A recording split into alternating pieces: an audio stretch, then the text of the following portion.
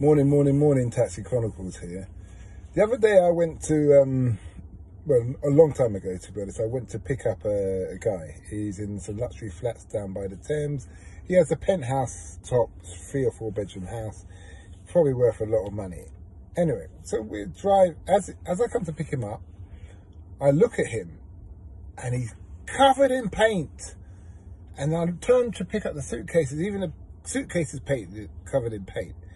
Before I noticed the suitcase, I turned to him, I said, listen, I hope that's dry, because you're not getting in my car and all that. He didn't say anything, he just looked at me like, okay. So I put the suitcases in, I thought, well, I suppose it's dry, but it looks wet. So anyway, as we were driving down the street, we were driving to the airport, we got talking. Turns out he's a football player.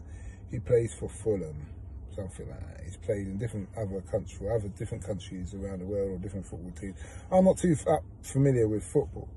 But anyway, he's talking about his experience as a football player growing up, his dad, his parents, his siblings. He's saying how a lot of the football players buy jewelry, fast cars, all of this, and he's bought his mum a house, his 2 sisters a house. He's got a couple of houses on rent, and he rents this. There's a couple of houses that he's bought and he's rented, and he's got this penthouse for his lovely wife and his child. He loves them dearly. So we're talking. I said, okay. So we finally get to the destination, to Heathrow.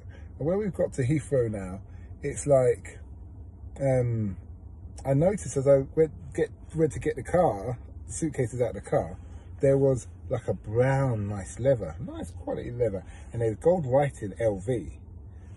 Now, it kind of occurred to me, I think I've seen this before.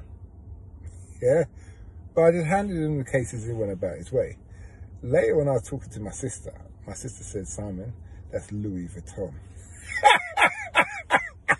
I didn't realise the reason they're paints on the suitcase and his clothes and his t-shirt and everything and his jeans outfit, it's a style.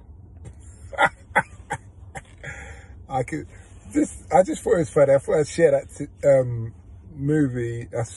experience, because clearly I'm out of touch when it comes to the latest fashion and all these kind of things. I do like quality, but I just found it very amusing.